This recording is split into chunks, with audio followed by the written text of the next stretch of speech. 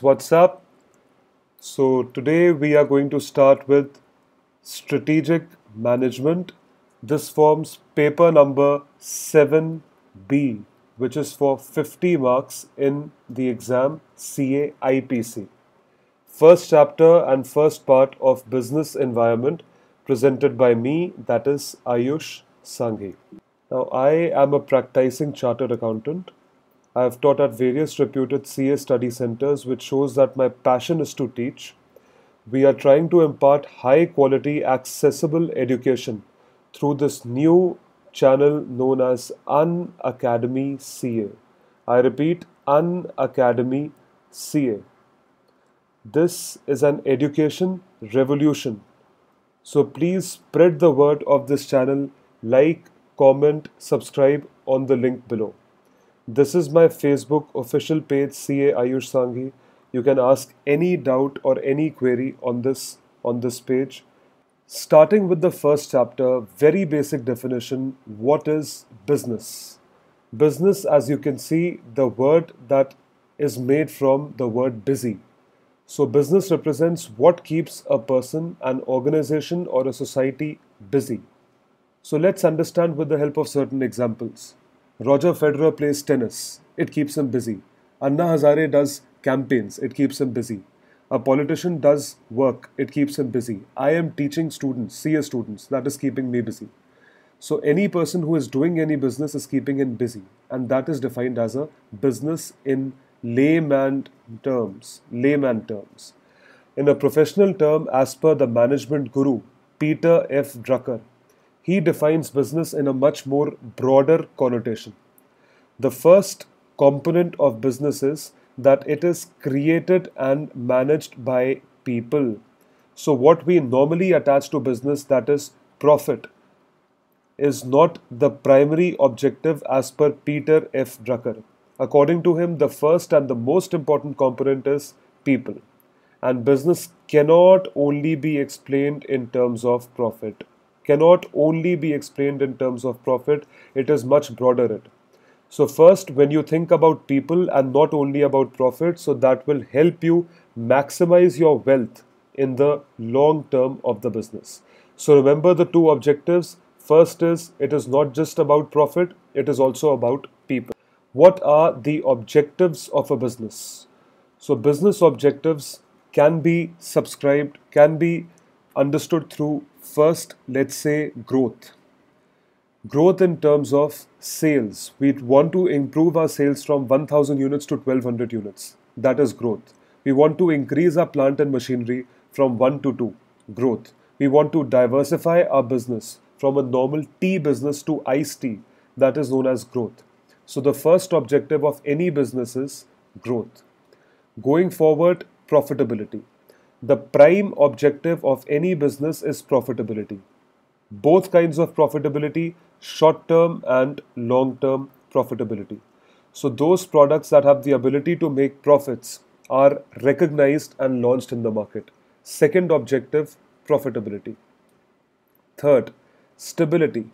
As soon as one achieves a certain aspect of sales and a profit, they are more oriented towards making it or maintaining it, that is stabilizing it. This is, as you can see, a strategy of least resistance. It's least expensive and risky. Tata Motors has achieved a growth strategy where they have Tata Motors in terms of cars like Indica, Indigo, etc. So now they are trying to maintain stability of their unit of automobiles. Fourth objective is survival. Survival means to break even. When someone starts up a business, initializes a business, he needs to break even. Break even means no profit, no loss. So this is the basic and inherent objective, and it's very important during start and economic adversity. Economic adversity means recession. So any kind of recession or boom, a business should be able to survive. And lastly, efficiency. Very, very important point, efficiency. Needed for a business as well as for people like us in our daily lives. It adds value to everyone, including customers. So one should always maintain their efficiency. Utilize your resources to the fullest capacity is the only way to achieve efficiency, and in turn your goals. So the way these objectives are arranged, they come out in this mnemonic, which is GPS say. Remember business objectives as GPS say. G for growth, P for profitability, S for stability, S for survival, and E for efficiency. Next is environmental influence on business. Influence on business. What does influence mean? So, business operates in a particular environment. Environment in layman terms is known as surrounding. What are the surroundings? What impacts business? What influences business? So, business environment means surrounding around the business. What are the elements in the environment? Customers to whom we sell, lenders from whom we take loans or raw material, creditors again from whom we take loans, shareholders who buy our shares, government, the policies which are made by government impact us, and finally the society's acceptance. All these are elements that are impacting or influencing the business. The environmental influence of business has two rules. First is the environment drives a business entity. Whichever environment we are operating in, it drives the business entity. In Kashmir, the environmental conditions, the type of customers, the type of government policies, they would drive a market for woolen business entity, whoever is manufacturing woolens, and vice versa. So, Rule 2 says business activity also drives the environment. So, both rules are interconnected. There are two rules under the environmental influence of business. There were certain problems listed in our syllabus in order to understand the environmental influences. What are these problems? The first major problem is to understand those influences, there are a variety of different influences as we just saw. We saw customers, lenders, creditors, government, etc. So there are variety of influences. In order to understand that which influence is impacting the most, it becomes very, very difficult. The first problem is variety of different influences. Second, future is always uncertain. As we know, we do not know about the future. We do not know about our performance in future. We do not know about our results. So future is uncertain. Similar is the case with business. No matter however well you are in terms of understanding the business, it is always uncertain. Hence the second problem. Third is the manager's ability to deal with complexity. Managers are also humans. They are people from Earth. They are not from people from any other planet. Hence, even they can make mistakes. So we face the risk of mistakes from the managers who are operating a business. So three problems in a business: a variety of different influences, difficult to identify, uncertainty, and complexity. Now coming to the next concept that says environmental analysis. In order to overcome any kind of problems in a business, it's important to analyze which kind of environment a business is operating in. So the basic goal of environmental analysis is understanding the current and potential changes. Current changes as per what are the government policies currently. Potential means what are the prospective government policies in future. GST being implemented in 2016. How will that impact the business next year? Start thinking from this particular year. Potential change. Second, inputs for strategic decision making. How do you make decisions strategically that would keep you competent in the market? What are the inputs? And thirdly, facilitate strategic thinking. Enforce your entire staff, all managers, to think on the strategy lines. Inject fresh viewpoints into the firm. So these three are the basic goals of analyzing the environment. Understanding the current and potential changes, strategic decision making, facilitating strategic thinking. There are certain characteristics that are important in a business environment. The characteristics mnemonic is CDEF. I have made these mnemonics only to make you learn. Rest, you may make different mnemonics as well. So the first is complexity. C for complexity. There are so many factors that are operating in a business. A supplier of raw material and the government policies that are imposing taxes on that raw material. And both factors are impacting us as a business. So all factors are interdependent. They interact with each other. And it makes complex for us to understand that which factor is impacting us more. So the first characteristic is complexity. Second, dynamic. The times, the environment is rapidly changing. We are a mixed economy.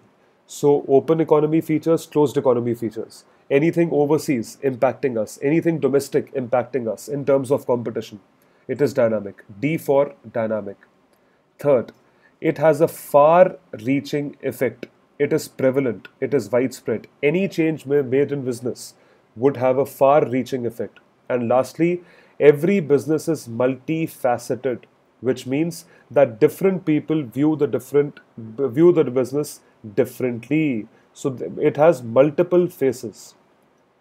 C for complexity, D for dynamic, E for effect, far reaching effect, and F for faceted, multifaceted. Remember this mnemonic C, D, E, F to remember characteristics of business environment. From the characteristics, we come to components of business environment. The components of business environment are divided into two parts, external and internal. The name suggests something that is externally impacting the business, which is not in the hands of the businessmen or the people who are conducting the business. And the second is internal environment of the business, something that is internally impacting the environment. So, two components of business environment, external and internal. Let's study about the external environment. The characteristics of the external environment are firstly, they are beyond our control, as I told you earlier. They are beyond our control. We do not have any control on competition. We do not have any control on the government. We do not have any control on the monsoon of this country. So we don't have control on these things. They are external. Second is they are dynamic. They keep on changing. Hence, they are again external. They can be classified into socio-cultural. Society changes. If the society stops consuming vegetarian food and starts consuming non-vegetarian food, you cannot do anything about it. So the supplier of vegetarian food cannot do much about it. It's an external factor. Second is population, demography. Population rises, it's an external factor. The demand for your product may increase. Third is economic factor. Economic recession, the sales would go down. Economic boom, the sales would go up. External factor. Legal or political. Government policies. Favorable or unfavorable. Accordingly, the business will be impacted. Technological change. Outdate typewriter concept. Now the desktop concept. And it has improved to the laptop as well as tablet concept. So what we see is change in technology. All these things have become redundant. And lastly, global. Because we as a country have gone global, we had some economic reforms in the year 1991, as you may have read in CPT. So all those reforms in 1991 led India to globalize, privatize and liberalize. So we have impacting us, the foreign entities as well. So all these factors are external factors that impact any business that exists in India. Next is the second component is internal environment. The name suggests something that is internal to the company or internal to the business. They are within our control. The characteristics are first, it has direct impact on business. Please remember this, direct impact on the business. It is within the control of the entity. Very, very important. Within the control of the entity. And it comprises internal management, machinery, methods of production, any other form, etc. It comprises all of these things. Three broad characteristics within internal environment. Now coming to the SWOT analysis, why we are reading SWOT so soon, you will just get to know. SWOT, as you know, it's a systematic approach to understand total environment. We just discussed two types of environment or two components of environment. One was external and the other was internal. So external environment always poses either an opportunity or a threat, whereas internal environment poses either a strength or a weakness. A strength is in our control as well as a weakness is in our control. So S and W stand for strength and weakness. They are relevant for internal environment. Opportunities and threats which are external to the business, they are relevant for external environment, external impact on the business. Understanding briefly, first is strength. It's the inherent capacity. As soon as we use the term inherent, it means it is internal to the company, which a firm can use to gain strategic advantage over its competitors. What can be used? For example, Maggie. Maggi का जो मसाला होता है that has not been able to, nobody has been able to replicate it. So Maggie still has those huge sales. It is their strength, inherent capacity. Weakness. Maggie could not capitalize on its kind of production. There was lead found and it became their weakness. They could not they could not bear the brunt of it. So they had to discontinue their entire stock of Maggie and come up with a new stock. It became their weakness or an inherent limitation or a constraint. Third is opportunity. It's a favorable condition, favorable external condition. Remember, it's an external condition in the firm's environment which enables it to consolidate and strengthen its position. So it may consolidate and strengthen its position. For example, something like Make in India campaign. Because of it, the tax rate for corporate income tax reduced from 30% to 25% in the next 4 years. Very welcome move. It is an opportunity for people to actually start making in India. They would have to pay lesser taxes. On the other hand, threat. It's an unfavorable condition in the firm's environment, which creates a risk for or causes damage to the firm. Example, mobile phone. Mobile phone just did not discontinue the landline concept or the or the cordless concept, but silently it also affected the alarm clock industry. So it's an unfavorable condition, it's a threat. Remember SWOT: strength, weakness, opportunities, and threat. So now let's understand what is the relationship between business and external environment. The first is exchange of information. Exchange of information. We are able to exchange good amount of information with the external environment. So who operates in an external environment? Our competitors, government, suppliers, etc.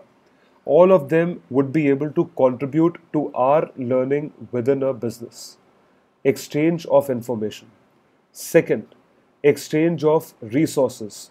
We'll be able to exchange resources in a proper fashion if we are having a relationship with the external environment. More updated resources, more proper resources, exchange of resources. And level 3 is exchange of influence and power.